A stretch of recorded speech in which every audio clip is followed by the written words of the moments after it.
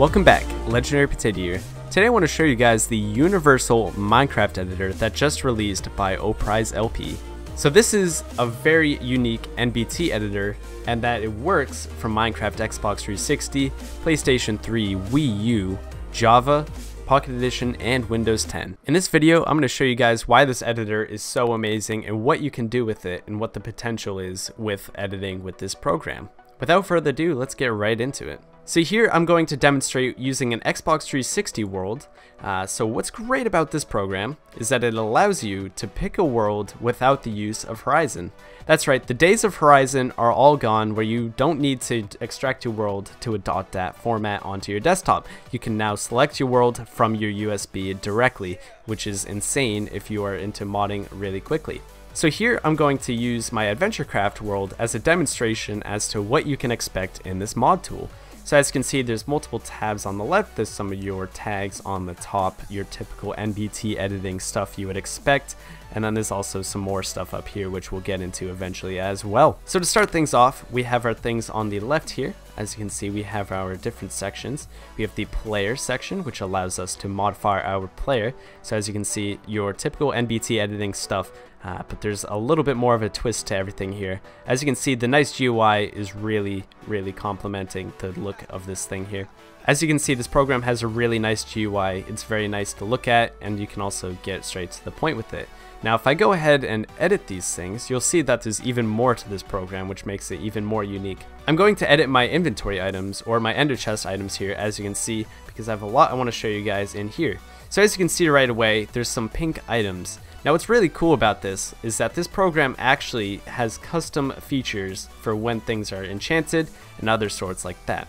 So if an item is enchanted, it has a pink glow, so it's very easy to see and tell what's going on with this. So as you can see here, I have some leather armor in my inventory, which is enchanted and also custom named, which displays as well. Not only that, but you can also see each icon in the game for what that item is. So the days of trying to figure out what each item is in your inventory are in the past. You can now visually see it right there, and it makes it much easier to figure out what you're trying to mod. So what's cool about this program is that it allows you to mod really quickly. With the use of quick mods, as they are called, it allows you to quickly modify items with very little knowledge of how to actually do it with the coding.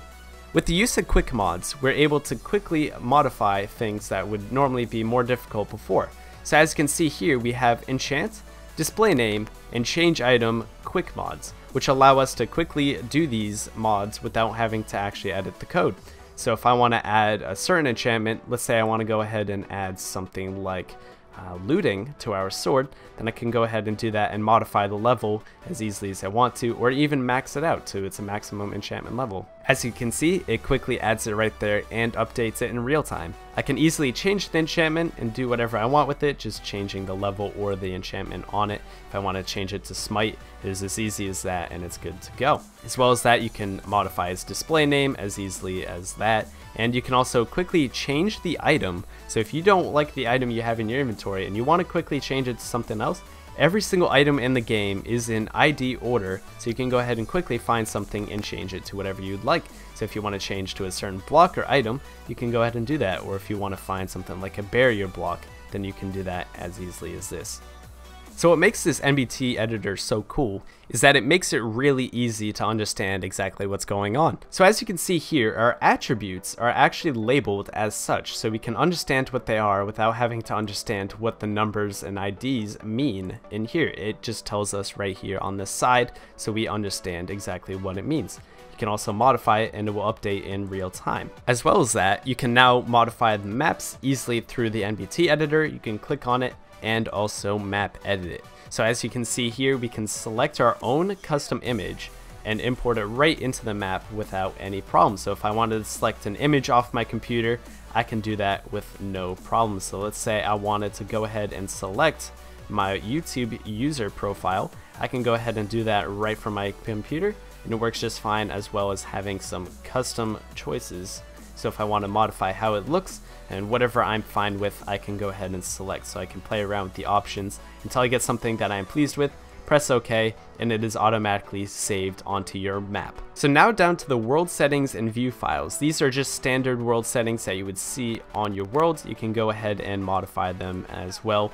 Nothing too interesting going on here. Same with view files. You can get to your files that are data, players, and your dimension files, as well as your level.dat, as you would expect in MBT editing. So one of my favorite features of this program is the chunk locator option. So if I click on this, it shows me a visual representation of my chunks. So as you can see, I have these small, medium, and large. This shows how many bytes are in my chunks. So here is less than 1,000 bytes, 1,000 bytes to 2,000 bytes, and over 2,000 bytes per chunk. As well as that, we can change the view of this. So if I want to change it to map overlay, then it'll show me my map in the world, as you can see here. If I want to go even further with this, there's even this cool feature called the block view. Now this scans your world and shows you what it looks like block for block, and it's a much more detailed version of that map. So as you can see, I can now much more visually see exactly what's going on in my world. I can see certain parts and certain things that you would not originally be able to see in your normal map.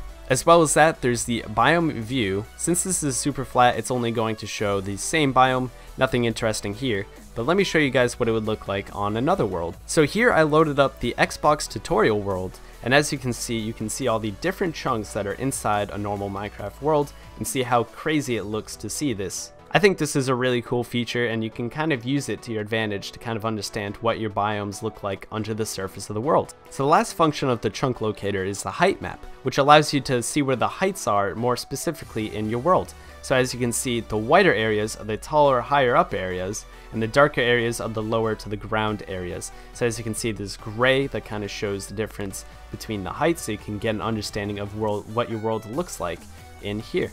Now up to the top here. As you can see, you have all your different tags and everything that you can use here.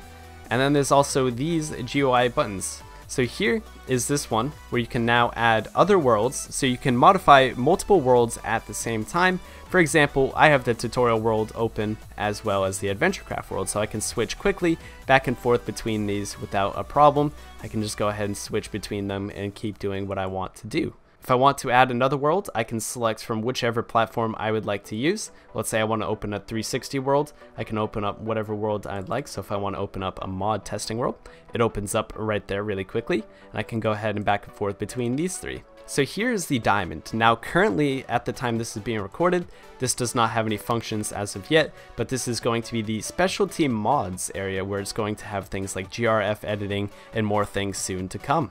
And then the three dots over here are just some other options you can do, such as saving to USB, PC, and other options like that. So that was the Universal Minecraft Editor. Hopefully I went through everything you guys needed to know about the program and everything that there is to show. I'll leave a link to this program down in the description below, as well as the YouTube channel of the creator, OPrizeLP, as he did an amazing job on this product and he does deserve the support. If you guys did enjoy this video, make sure you do leave a like on it and subscribe if you haven't already, as I'm going to do lots of videos on this mod program, and if you guys want to see more of those, then I do recommend you subscribe today. Thank you guys as always for watching the video. Let me know what you guys think down in the comments section below. If you guys are just as hyped as I am, let me know down in the comments. I'd love to hear it. But that'll be it. As always guys, I'll see you guys in the next video. Have a good one, and I'll see you guys next time.